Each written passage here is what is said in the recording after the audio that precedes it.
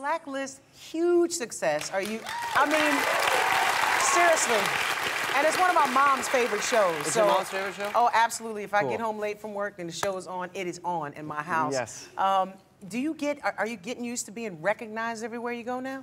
Yeah, it's fun, you know, it kind of just reminds you that people are watching what you're doing and enjoying it, you know, and everybody has sort of a different take on Tom and who he is and where he's going, and people shout all sorts of stuff. What take do you have?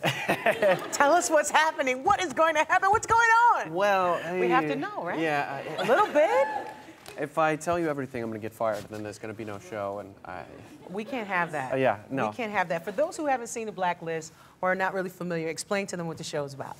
So the show follows James Spader, who plays Red Reddington, as he says he'll only speak to Elizabeth Keene, who is a young FBI agent, and he's sort of a career criminal, you know, mastermind, if you will. And he's brilliant on the show. He's terrific. Yeah, I mean, this part was tailor-made for him, you know, because he's sort of deadly on the one hand, but he's also very charming on the other. And right.